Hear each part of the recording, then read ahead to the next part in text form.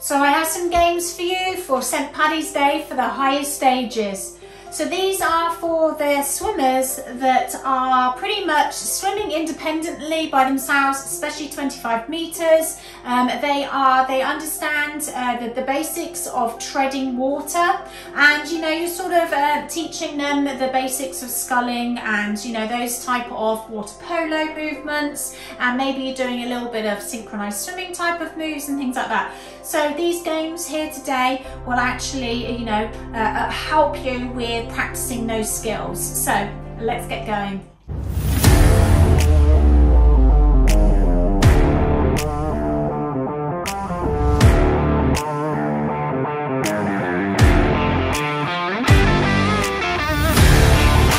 First things first, there are some resources online for you to purchase. Where everything is basically done for you. So in one of my other videos somewhere, you'll find the link of where for the preschoolers and the parent and toddlers and the younger children, of where all the different sort of activities are set up and resources are there for you to print off and use as templates. So with the older stages, I have 5 games of where you could use, so you can always use the ones that you don't use this week for next year, and so therefore you've got a number of different ones to choose from. So the first one I'm going to go through is called Lucky Charms, and I'm looking here because I've got my activity card here, so I want to make sure that you have all the information. So on this one, basically the swimmers can be in teams, or you can play this individually. The equipment that you need are noodles. You don't have to have noodles, but they're there for those that maybe get tired from doing treading water. You have a big float, so if you have got a big float, if you don't have a big float, then improvise maybe with some kickboards or things like that. So try and improvise with that. You'll also need some Lucky Charms or gold, or anything, any items, and I'll go through a couple of options that is relative to your group that you're teaching. So it depends on size, whether they sink down, whether they float, and so forth. So just think about which group you might want to do this game for. And then you'll need some type of container or bowls, and again, depending on what you have or what you want to spend money on. I've had these for absolute years, where they are so popular. So and again, you get them in a massive pack of where you get maybe between 10 and 12, I think, that come, or you've got buckets, or you've got your bowls here as well, depending on what you want to use as a container. So swimmers can be in teams, or they can do this individually. And the Lucky Charms are on top of the big float, so you place. So I have, for instance, here a couple of things that you can use. I've got these buttons here that are really cool and good, amazing. So say for instance, these are the Lucky Charms. You might want to choose to just do all yellow, or you can just do a mix of colours. That's absolutely fine. Or you've got things like you can use big pom-poms, or I've got these coins. So just think about what you may want to use. There's no right or wrong way, but they're going to be the gold or the Lucky Charms. So pretty much Lucky Charms, and that's what I've chosen to have. They're going to be on the big float, and basically the swimmers are going to be located at the other end. So you've got the float one end, the swimmers are the other end. Okay, and yes, the float might move around, but that's really good, because that means when they're swimming, they have to spot where they're swimming. So it's a little bit of a water polo, but again, it's a water safety of where they're lifting their head to spot where things are. So it's actually, again, a really good way of practicing these types of things. So it's great that if the float does move, that is an added bonus. But you also don't want to make sure that the float moves too close, because you want the swimmers to obviously still then swim a distance to be able to take part in the game. So if it goes past, say, halfway point, then make sure that the float is then moved back. Maybe you move back, or put a cone out to say if it goes past the cone that we just have to rejig our stuff. And basically, and also you have a leprechaun that is going to be, so when the swimmers have said, yeah, I'll be the leprechaun, and they're going to be guarding the Lucky Charms. So they're going to be in front of the big float, and they're going to be making sure that their job is to try and make sure that none of the swimmers are able to get any of the lucky charms or get past to be able to get them. So the swimmers on the other end, they have to try their best to get past the leprechaun in order to go and choose that. You can even have a mix of these things that may be worth certain points. You know, maybe the bigger ones are less, maybe 1 point. Then you've got, again, then it goes. So maybe that's 2 points, and these are, these are 1 point, 2 points, and then maybe 3 points for the smaller ones. And so you can do a little bit of variation there. And they then have to swim those back. So you might want to determine what stroke they do, how they're able to get them back. Are they only able to use one hand as a paddle stroke? Do they have to hold them between their toes? Do they have to balance them on their heads? Have a think about different variations that they can move the object back. And going down, of course, they can do full stroke. So again, you can determine whether it's front crawl, backstroke, or maybe choice. Maybe they want to scull feet first, head first. Maybe you want to do a water polo, you know, paddle stroke, and so forth. And then they go down, collect their charms, try and get past the leprechaun, and they get onto well, they literally get onto it, but they take what's on their float and then take it back to their pots. So if you're using bigger, then you might want to have bigger pots, but you know, they still can go next to the pots even if you've got something like this anyway, so that's fine. Basically, if they are in teams, then it's the first team to fill their pots. So if you are doing teams, then you might want to do a bigger pot. If they're doing it individually, you might want to do it smaller, so it's you know, for them.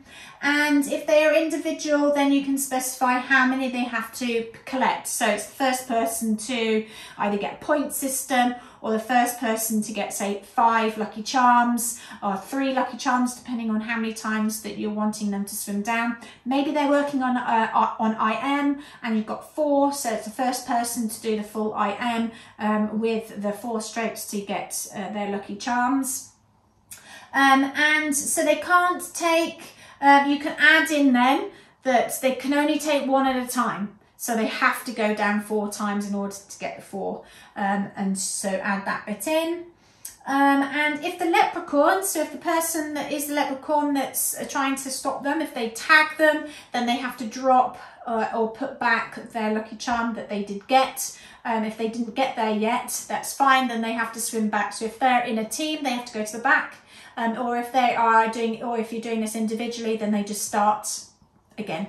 So they go back to where they started and then push off and start fresh.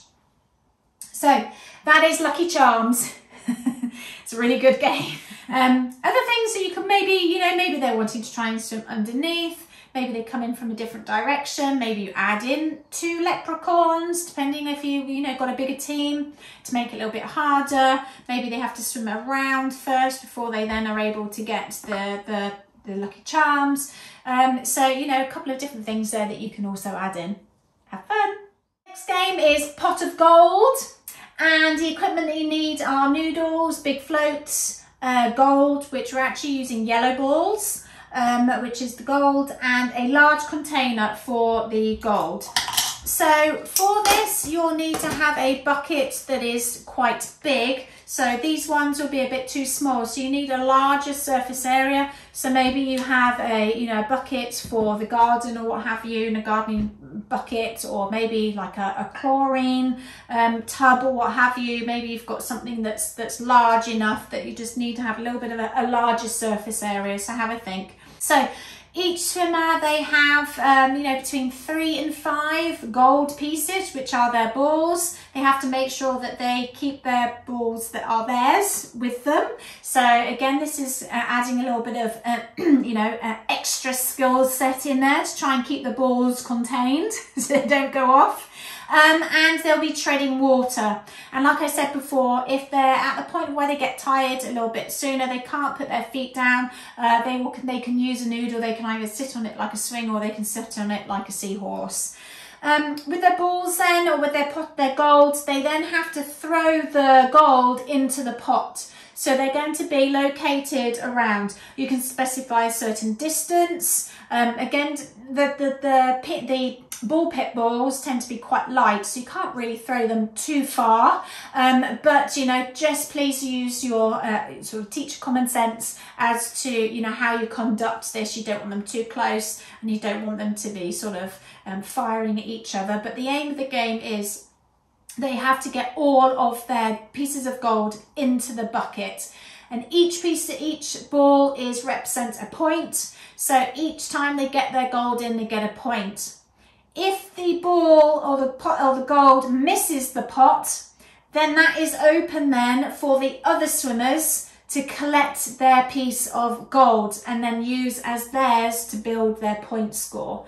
So if I've missed 3 times and I've got 2 balls left, then I only got an opportunity of getting 2 points. Whereas there are other swimmers that could potentially have all of my 3 balls that I've missed, or they can take 1 or 2 and so forth. So it's open. And if I've run out of all 5 balls, I can then wait until somebody else potentially misses to be able to then use their ball to get in and get some points myself. So that is Pot of Gold.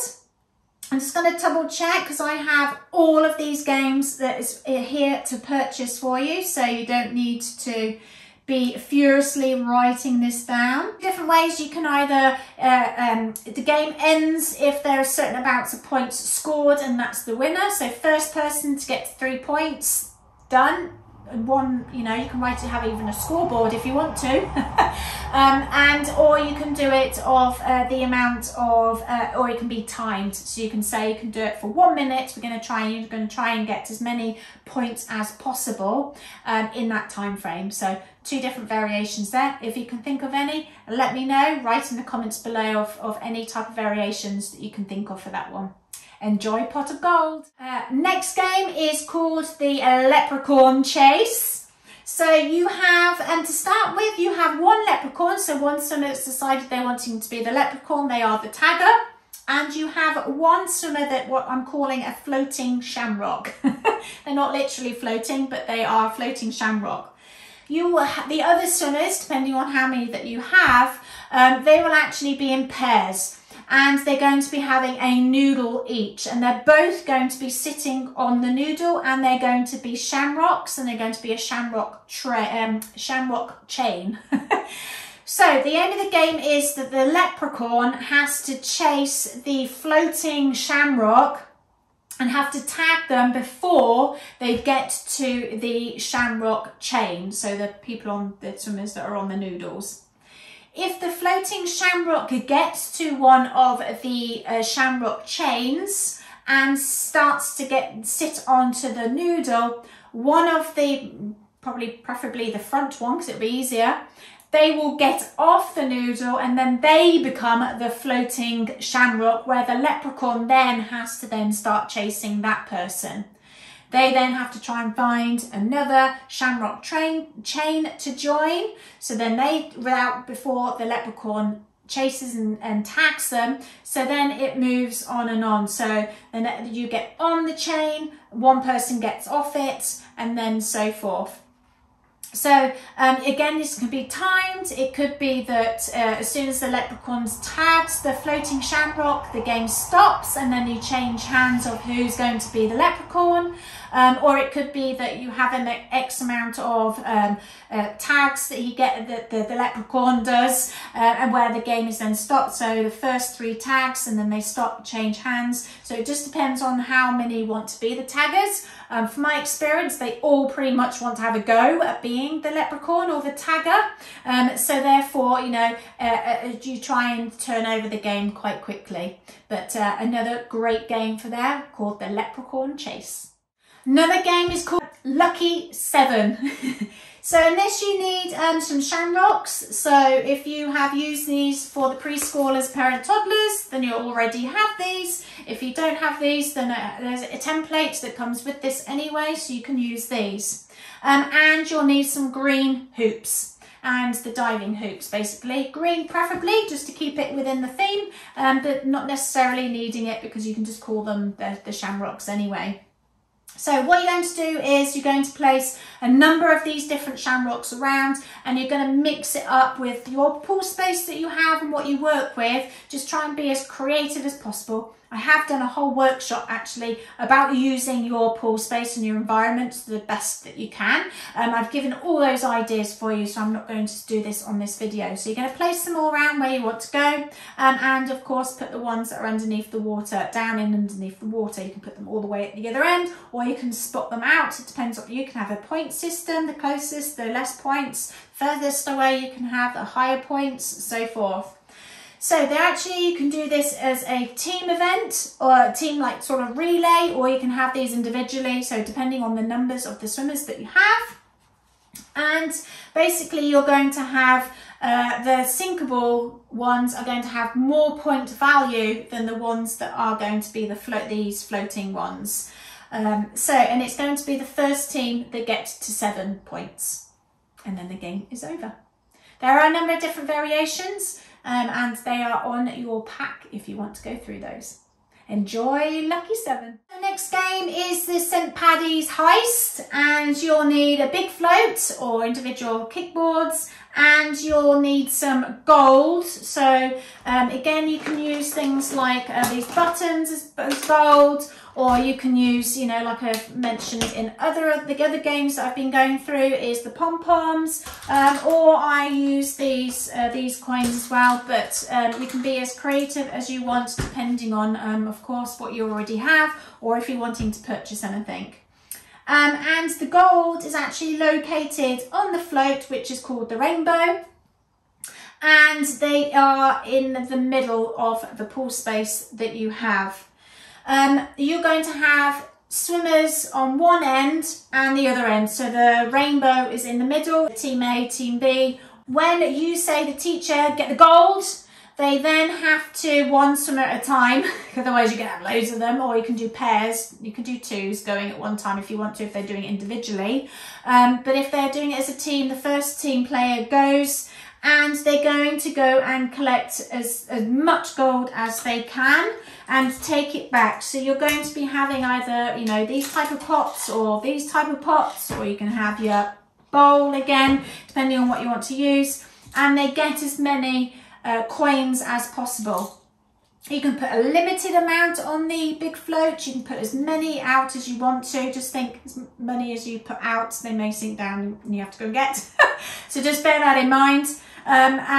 But they'll need to go down and collect. So they need to then think of strategically and tactically how many of these coins that they're wanting to get, because they've got to carry them back. So they have to think about if they're just going to grab a handful and then they'll be able to swim back, because they might be able to swim back faster, or they might want to take a little bit longer to swim back, but they take more. So they have to think as a team of how to get this gold back. First person obviously goes, you get their gold, they swim it back, then the next swimmer goes. So it could be that you go until all the gold is gone, and it's the team that has, or the person that has the most gold, or it could be timed. So you do, you know, 30 seconds, 1 minute, or a minute and a half of where they go is get as much, and then the winners are the team with the most gold at the end of the rainbow, from the rainbow. And they can be little leprechauns if you want. They can pretend to be little leprechauns. If you can think of any others, let me know. But that's St. Paddy's Heist. Enjoy!